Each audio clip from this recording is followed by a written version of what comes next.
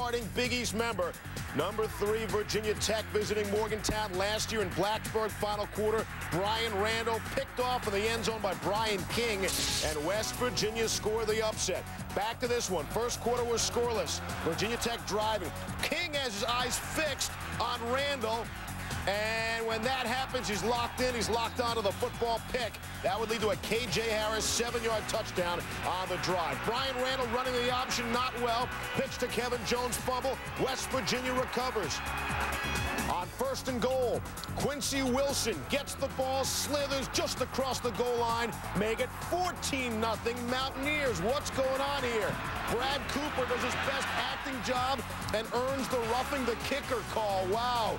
Gives West Virginia a new set of downs. Wilson, though, fumbles the ball on the first play after the penalty. Vegas Robinson recovers. He's tackled. The ball comes out. Vincent Fuller picks it up. Take it to the house. Or did he? Wait a second. Is this play coming back? Check it out. It appears Robinson's knee, bang, right there, hit the ground. No whistle, no call. Play stands, touchdown stands, a 14-7 game. Virginia Tech playing 8 in the box, right? What's Rasheed Marshall going to do? Right over those 8 men in the box and right over everybody to Travis Garvin. Gone, 93 yards, touchdown, and it's 21-7 West Virginia. Take another look at this beauty. Marshall, the nice play-action fake to Quincy Wilson trying to sell it. Watch the safety, Jimmy F. Williams biting on the play fake, and it was sold in a big way. And Garvin does his job to beat the coverage. The result, a touchdown. Both coaches talked about the long TD. It's been there. It was there at other times, and it's been in other games. And but we hit it a few times in practice. We felt comfortable about calling it, and it was well executed. And Travis and Rasheed did a nice job. And had them pinned in their territory, and then they got us matched up there.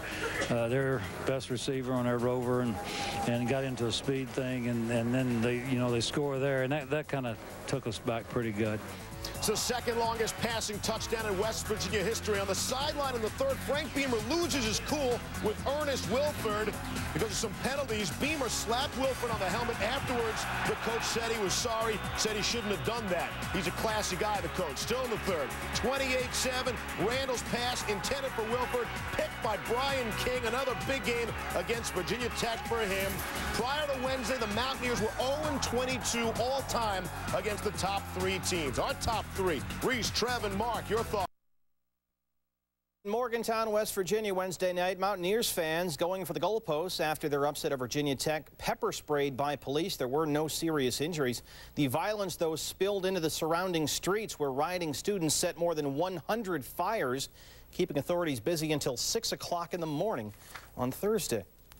In fact, some firefighters were attacked by rioting fans. There were approximately 20 arrests. Morgantown's fire chief said his men took photographs of the fans who accosted them, and they will share those photos with police. Authorities will use the pictures and videotapes of the rioting to pursue charges against people they can identify. West Virginia also had incidents of fan violence a couple of weeks ago after a near upset of Miami. Georgia Tech hosting Maryland at an ACC ESPN Thursday nighter. Ralph Regions Terps looking for their 6th straight win. Third quarter redshirt freshman Joel Statham in for Scott McBride, who was groggy after a big hit. 3rd and 12 complete to Steve Sutter, who's decked by DeJuan Landry. Another look, Terps would kick a field goal at the end of the drive, go up 3-0. Later in the third, we got a case of the dropsies. Statham fumbles, it's bobbled. Nobody can get a hold on this thing. Grease pig scenario. Finally, Jonathan Cox recovers, and it's knocked out of bounds at the 18-yard line. Fourth quarter, 3rd and goal. Your big play, Reggie Ball, Jonathan Smith. Only touchdown of the game, Chan Gailey. Tell us about your freshman QB, Reggie Ball. He didn't lose his poise. He threw the ball away. He was getting sacked in the first part of the game, and he didn't make any dumb mistakes. And if you can have a guy that'll find a way to win a game and he's leading his team to victory, that's the key. Later in the fourth, Maryland 3rd and 12. Statham, who had thrown only 1 career pass coming into the game, really picked off by James Butler, his 2nd of the night. Georgia Tech has won 4 in a row. They beat the Terps 7-3.